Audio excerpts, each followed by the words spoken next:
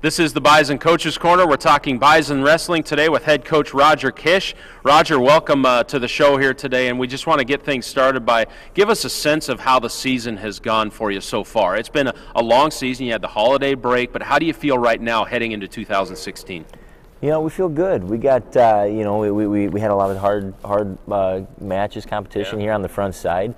A lot of new faces in our lineup. We got 5 new faces in our starting lineup here, and only 1 senior. So, with that being said, we're happy with where we're at, and we've made a lot of progress here over the first part of the year here, the first part of the season. So we're excited with where we're at. We got a lot of young kids who are excited to get back out and start competing, and get back into the dual meet setting, and get out there and wrestle. You're not in the full Big 12 schedule yet. That'll come next year. But what's it like being in the conference? What's it been like for you? Just an overall image of the program, how it is in the Big 12. You know, it's when you step into a conference like the Big 12, you know it's going to be a challenge. But on the other side, it's going to provide a lot of opportunities, and that's what we're excited for, is the opportunities that it's going to give us. And we know it's going to be a tough road, and every team here with the Big 12 affiliates and the Big 12 programs is going to provide a challenge for us. But that's what we want. That's what we would expect, and we're excited to get in there and have a hard-fought match every time we step out on the mats. Hey, the Bison got their first Big 12 Wrestler of the Week here in 2016 at 184. Hayden Zilmer, he got 3rd place at the Midlands. That's a great accomplishment right there, and he's off to a good start, ranked 7th. He's 21-3. He's doing a great job, and he was really good at the Midlands. Yeah, you know, he coming off that holiday break is really challenging for our guys to come out and perform real well. We try to give them as much time off there and spend some family time. I think that's important for our guys, and staying balanced.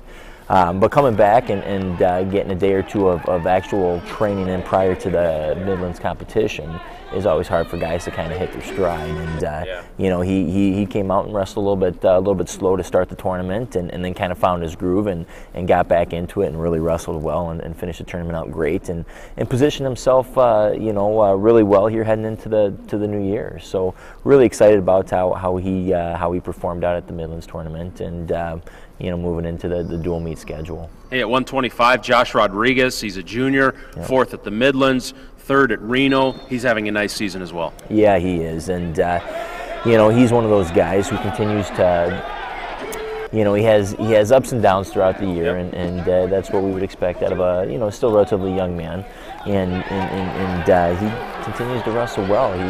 He exceeds our expectations every time he steps out on the mat, and he keeps gaining momentum. He knows he can go out there, compete, and wrestle with the best guys in the country, and I think that semi-match there at the Midlands tournament with the number 2 ranked guy in the country, and he positioned himself to win that match, and came up a little short, but every time he wrestles these guys, he knows it's an opportunity, and it gives him confidence knowing that he can go toe-to-toe with anyone in the country. And that's gonna make a big difference for him here as we get closer to Big 12s and NCAA time. Hey, one of the highlights of last season was a dual win over Boise State. That was very exciting out at Boise. Yep. This week, here we go again. You're back out at Boise. How is this matchup shaping up? How is Boise this year? You got the win last year, so your guys have the confidence, but size up this matchup for us. It's going to be a good duel. We expect them to have a great match, put 10 talented guys on the mat, and we expect to go toe-to-toe with them. Break down the duel. I see us, favored at a handful of matches, and I see them favored at a handful of matches. So it's going to come down to bonus points and what group of young men step out to win the match. You've had 3 duels, and I think 2 very, very tough duels, and that can prepare you for a matchup like Boise is, isn't it? Virginia Tech, those are 2 strong teams, and your guys can draw on that experience, can't they? Yeah, and that's what it's all about for our guys is, with such a young group of kids and looking back from where they started to where they're at today is just been leaps and bounds, and that's something we're real happy with. So yeah, they're gonna be able to use that experience, and it's not just those 2 duels, but competing at Reno, competing at Midlands, going out to Vegas, and wrestling with the best group of kids and the teams in the country. They're gonna be excited to get out there and wrestle.